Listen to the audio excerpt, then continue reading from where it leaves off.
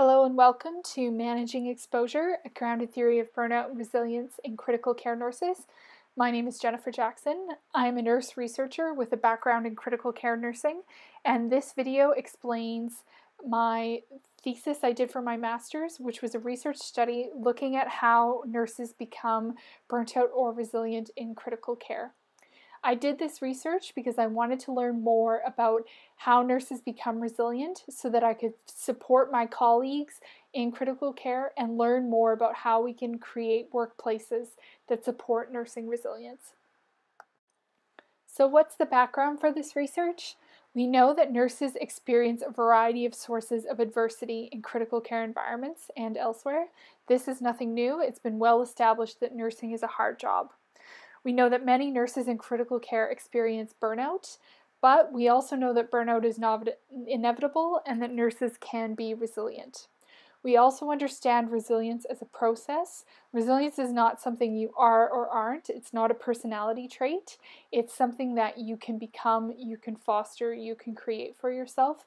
It's a process that you can go through and achieve resilience as an indicator or as an outcome. So to give you a little bit of context, I did this research in 2015. This was done at a major Canadian academic teaching hospital, and I worked with 11 nurses in a critical care setting. So this is the findings of this research study, and this is the theory that I created called Managing Exposure. So it begins at the green part with workplace adversity. This process starts when a nurse faces something that they find difficult or challenging in the workplace. This can exist across a variety of levels and can be everything from really macro concepts like politics, organizational policy, healthcare budgeting, and can extend through things like the nature of critical care, the amount of technology that's used in critical care settings, horizontal bullying and violence in nursing, down to interpersonal conflict, respect for the nursing profession amongst the interprofessional team, and other factors. So basically to say there's a lot of different ways that nurses can be negatively affected in a workplace. These can range from very broad to very narrow in terms of scope, but they are all very toxic and exert a strong negative effect. And for some nurses, no matter how good their coping skills, if the adversity is high enough, they are going to become overwhelmed and burnt out. So adversity is what starts this process.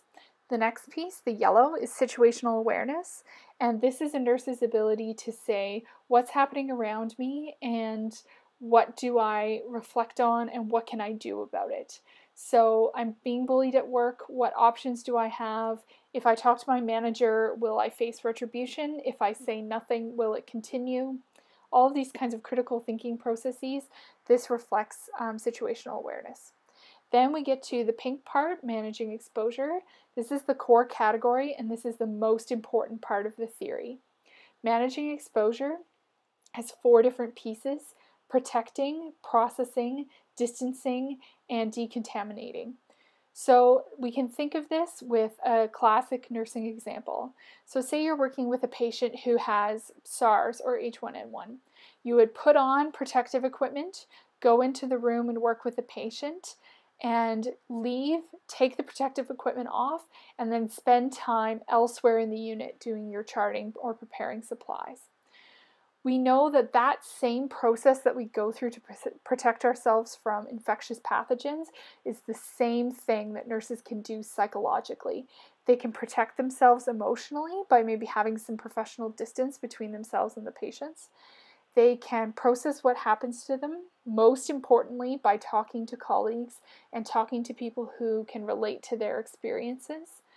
They can decontaminate from their exposure by having strong relationships at work, positive relationships outside of work, and also creative, meaningful, and physical activities that nurses do in order to restore themselves.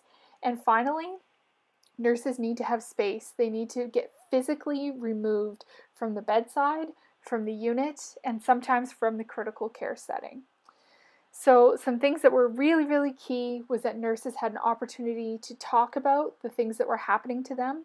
whether this was with colleagues, with a psychologist, with the employee assistance program, any number of things, but that nurses had an opportunity to talk about what was going on, and they had chances to get away from the critical care setting so that they had time to enact these other managing exposure techniques and have time to just decompress away.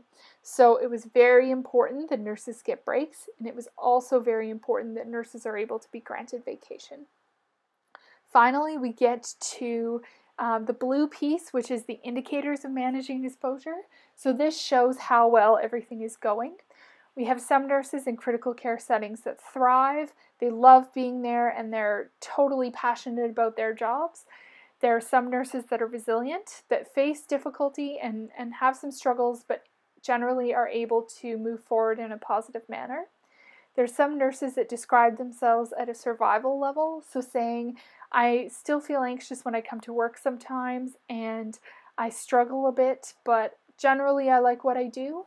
Whereas there were other nurses who were definitely burnt out and saying, I just come here, I do what I'm told, I go home, and I'm counting down the weeks or days or months to retirement. So we had a whole range of experiences. There's also the theoretical extension to post-traumatic stress disorder. This is a psychiatric diagnosis, so I didn't look into this specifically in this study, but I could see where if a nurse is experiencing burnout, they have the potential to reach PTSD as well. So if a nurse doesn't have the yellow piece, situational awareness, they're automatically going to become burnt out because they're not going to be able to use the techniques of managing exposure, or the pink part, they're going to bypass that, so they will end up burnt out. The other thing that this does is this diagram provides a framework, and although this process is very fluid, it shows it here in kind of a flat linear way. That's not how it occurs in real life. You can go back and forth and in and through these categories quite a bit, but for the purpose of explaining, I drew it this way in order to make the explanation clear. It's important to note that if a nurse becomes burnt out, they're not stuck there. They have opportunities that they can use more of the managing exposure techniques, and they can maybe have time away from the clinical setting, do more decontaminating, and then they could potentially become resilient. The other important thing that this diagram shows is that there's lots of places where we can intervene. Burnout is not something that just happens, and it is also not the fault of an individual nurse. We see that burnout and resilience run on the same track. So just like breakups and marriage are both products of dating, we know that burnout and resilience are both products of managing exposure. So this is a call for nurses, for nurse leaders, for people in management, for all kinds to look and say, where along this pathway can we intervene?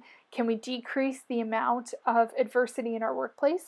Can we support nurses to manage their exposure? Can we help nurses to manage by making some supports more available to them? Or can we help nurses to recognize if they're experiencing burnout and see if we can provide measures to help them reach more resilient indicator? So there's lots of places along here that we have opportunities that we can do something. So what is the bottom line of this study? We know that nurses can be resilient, and we can roadmap how a nurse goes from experiencing workplace adversity to becoming resilient. We know that nursing burnout and resilience manifest from the same place. They both start with workplace adversity and reflect how well a nurse is able to manage exposure. We also know that there are learned behaviors nurses can use to foster their resilience and the resilience of their colleagues. There's also lots of points where nurse leaders can intervene to create workplaces that support nursing resilience. So the main message for this research study is when we support resilience, we have stronger nurses and better healthcare. I encourage you to check out my website for more information, or feel free to contact me by email or on Twitter. I'd also like to thank everyone who participated in this research study and everybody who supported me as I went through the research process. For more information, you can check out my thesis online or see a longer video that explains more about the study.